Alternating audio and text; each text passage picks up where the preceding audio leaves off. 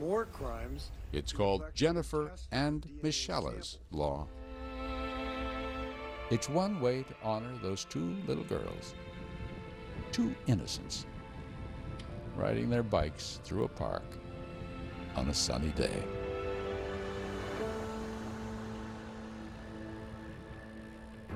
That's all for now. I'm Lester Holt. Thanks for joining us.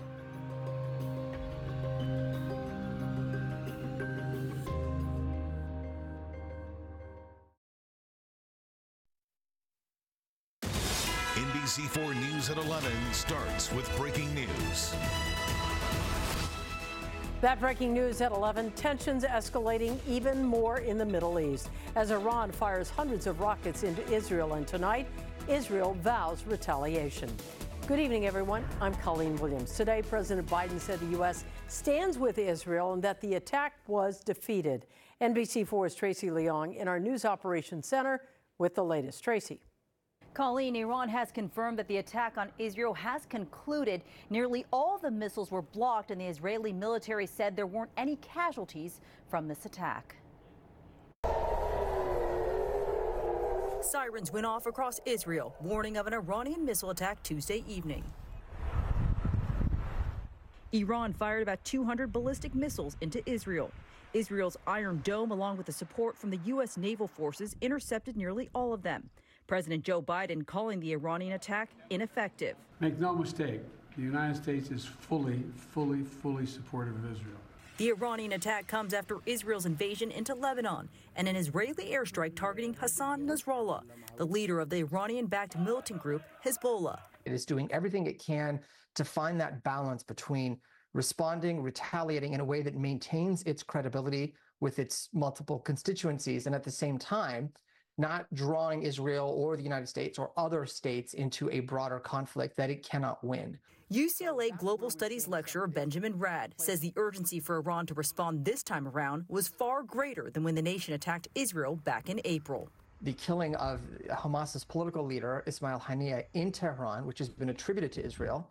And then coupled with that, we have now the killing of the leader of Hezbollah, Hassan Nasrallah, that represents sort of the premier proxy group as part of Iran's axis of resistance. The latest attack, a painful reality for those with loved ones in the Middle East. The text messages were flying back and forth. Where are you? Are you safe? American Jewish Committee LA Director Richard Hershow was in Israel back in April and remembers the frightening moments during the attack. It is terribly unnerving because it is unclear the degree or the scope of the attack. And this is the kind of fear that Israel and Israelis have had to live with since October 7. And with the anniversary approaching, he's thinking of the 101 hostages still being held by Hamas. Every single one of these precious souls must be brought home as soon as possible. The time is running out. Israel's Prime Minister Benjamin Netanyahu has vowed to retaliate. He has said Iran, quote, made a big mistake and will pay for it. Reporting live the News Operations Center, Tracy Leong, back to you in the studio. All right, Tracy, thank you for that. Tonight, a heated but somewhat cordial debate between Governor Tim Walz and Senator J.D. Vance. Their face-off could be the final showdown on the debate stage for both campaigns heading into the November election. NBC4's Conan Nolan joins us live from the newsroom with some of the takeaways from tonight's debate. Conan. Hello, Colleen. Well, Democratic Vice Presidential nominee Tim Walz appeared nervous, at least at the start, but had a stronger finish. His Republican counterpart, J.D. Vance, clearly was hoping to soften his image, which he did. Both campaigns say they were happy with the result.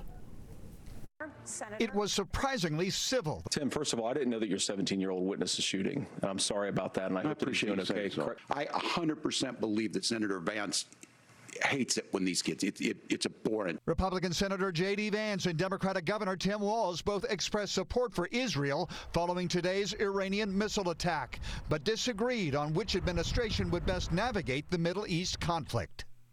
But what's fundamental here is that steady leadership is going to matter. Donald Trump actually delivered stability in the world, and he did it by establishing effective deterrence. Both men spent most of their time going after each other's running mate. You've got to pretend that Donald Trump didn't deliver rising take-home pay, which of course he did. You've got to pretend that Donald Trump didn't deliver lower inflation, which of